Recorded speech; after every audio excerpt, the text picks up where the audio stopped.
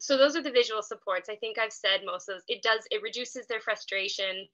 Um, Oh, and another thing, really good thing about visuals, it helps with their vocabulary. So if you can imagine, if you're learning another language, and every time somebody says toilet in that language, they show you a picture of a toilet, you are likely to remember that word a lot more than you would if somebody was just saying it to you. So it does, if we pair the words with the picture, it helps build on vocabulary. So by no means are we trying to replace words, replace spoken language with pictures. It really helps to build on spoken language as well. And then the last component of the SLP programming in the classroom is the one-on-one SLP visits from myself or one of the other SLPs. So if your child has mild moderate funding, I typically see them once every 2 weeks. And if they have PUF funding, then I'm there every week generally to see them in the school. So we always aim for our sessions to be as play-based as possible, fun and engaging so that they like it, they want to come. Like we know 100% that children learn better and they learn best when they're having fun. So that's always like our number one goal.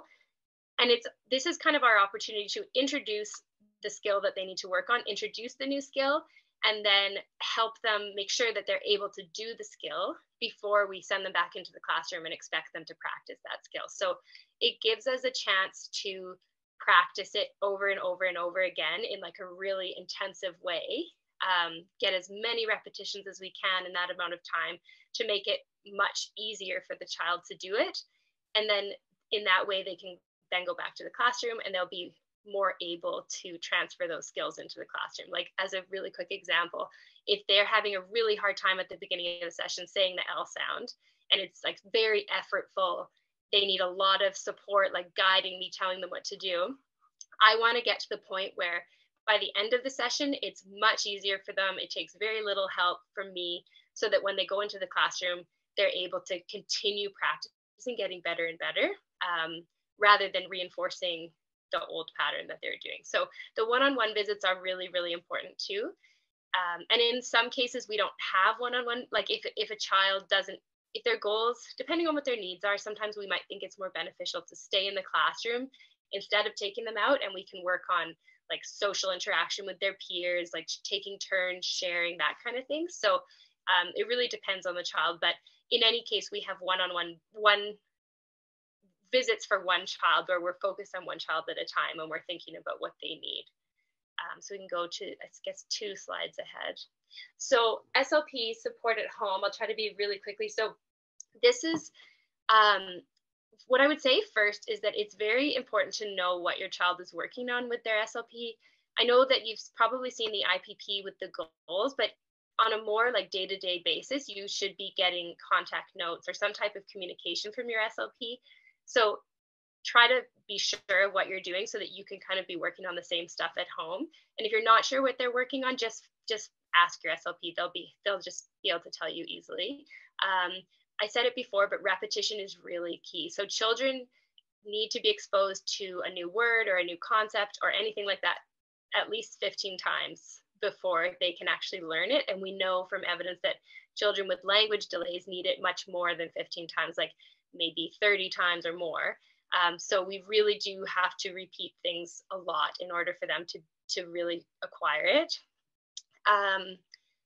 So your SLP will send home ideas and send home homework and home practice, like maybe worksheets or cards to practice. So definitely give them a try if you can. And if you find that those are not working for your family, like there's just no way that you're going to sit and help them do a worksheet or do cards with them for 5 minutes, then just let your SLP know, and she could, or they can suggest maybe like a more play-based way of doing it or a different way that's more embedded into your day. So just let them know if you're finding their home practice difficult, and they will definitely find an alternative. I would say too, as parents, sometimes we kind of like ask our kids questions, we sort of drill them and say like, you try it.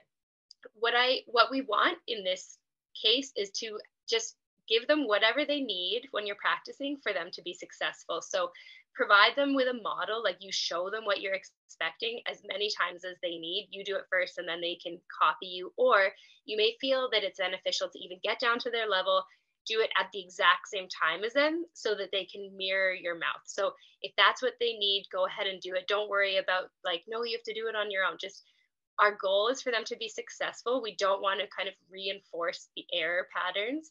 So rather than if you're working on grammar, rather than saying like, no, what did he do? What did he do? Just model it for them and then they can repeat it if they want, but just really give them what they need to be successful when you're practicing speech and language goals. So yeah, get down to their level. Even when you're doing not just speech, but any type of play or language, it really makes a big difference if you're eye to eye with them. Like you can see in this picture with the dad and his son, they are eye to eye. So that's like a perfect atmosphere for language back and forth. They can watch your mouth, learn how you're saying those sounds. Like whenever possible, if you can be at their level, that makes a huge difference. Then I wrote use their favorite books, games, and toys to work on any of their goals. So kids learn best when they're having fun. So I would just say follow their lead completely. Like let them choose the activity and then you find a way to incorporate what they need to work on. So as an example, if one of the things they're struggling with is pronouns, you could say, okay, which game do you want to play? They pick a game and then you just find a way to sort of bombard them with pronouns. Like you could say, I don't like that color. I want to be blue. And just over and over again with sort of different endings to your sentence, but you're just giving them tons of modeling of the pronoun that you want to hear. So you can do that with speech sounds, anything that you're practicing, like whether it be prepositions, you're trying to clean up, you say in the box, put it in the box over and over again, tons of repetition, but use things that they like instead of forcing them to do an activity they don't want to do. So the next page has more ideas. I'll be really quick. One of the things, and I know Shauna talked about this too, but a really great way to practice following directions is to do chores at home. So one of the best things that I see all the time is to follow recipes with your child, but I know that recipes, like the way I feel about it is that they're very messy and they take a long time, and it's probably not ideal. But if you do want to do recipes, you can look up child-friendly recipes and they have pictures, which would be awesome for a kid if somebody was willing to put the time and effort into following a recipe with them. But other chores you can do, like one that I really like is the laundry. So you could take it out of the washing machine, pass it to your young child. They could put it in. They could help you with pairing socks. I know one of my sites yesterday, the parents were saying that their daughter helps to always pair the socks when she does the laundry. So those types of things are so great for them to following the proper order. Like we're taking it from here, then we put it first, we take it out of the washing machine, then we put it in the dryer, helping you wipe the counter, use a dustpan and brush on the floor, like all sorts of things. Emptying the dishwasher is great because you can tell them where things go. You can say, put the spoon in that drawer. Like they're having to listen and follow a direction. Watering plants is really great too. It takes lots of steps. So first you have to fill up the watering can, then you have to find the plants, and you have to wipe up the mess that you made. So there's lots of different parts to it.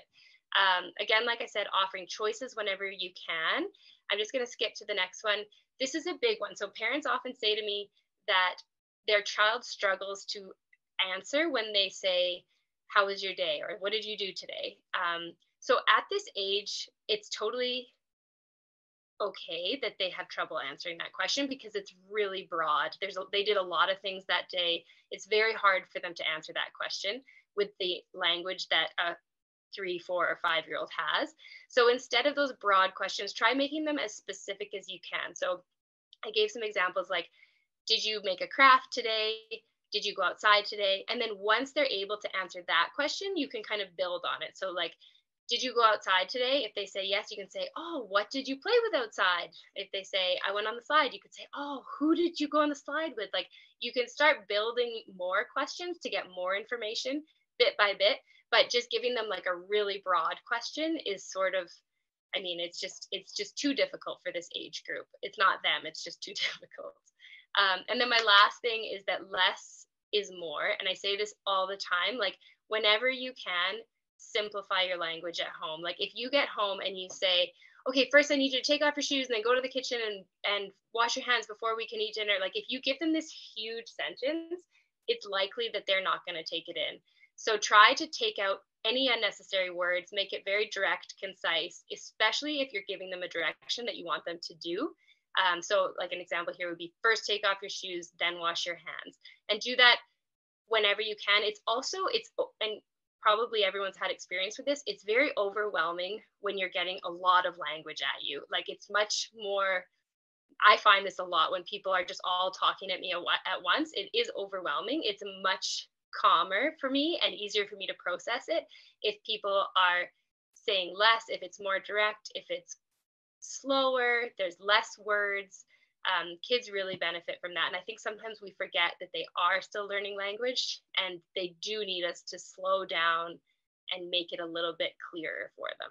So I've written down here to visit TalkBox Alberta. I did put a link, but I don't think you're going to be able to click it. So if you just Google TalkBox Alberta, it will come up. I really love this site. I've used it myself as a parent, just for information, like activities that you can do at home.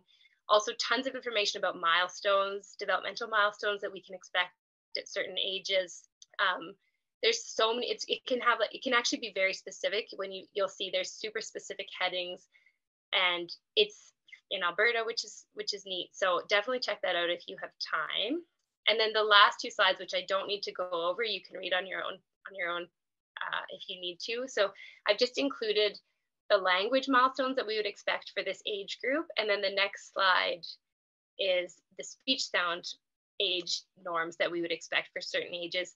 And I will say with this, like, it is important to know which sounds come at different ages, but it's not the only determining thing whether we work on it. So like if a child has multiple sounds that they need to work on, I'm not only going to work on it if it's past the age that they should have it. Like we would basically choose a sound that is most impacting their clarity and that will make the biggest difference if we fix it. So sometimes what your SLP will be working on, you'll say like, oh, that seems like it's okay if he doesn't have that yet, but there's probably a reason that they are choosing that. Like obviously we're not going to work on the sound R with a 3-year-old. That would just be really difficult for everyone. But like you may see that we'd be working on S or S blends when they're 4, even though they are supposed to be getting it when they're 4, if that makes sense. So this chart is like most kids when they're 4 have these sounds. Most kids by the time they're 5 have these sounds. It's definitely not they get these sounds when they're 4 and they get these sounds when they're 5. It's that in general, they have them by that age. So that's everything for me.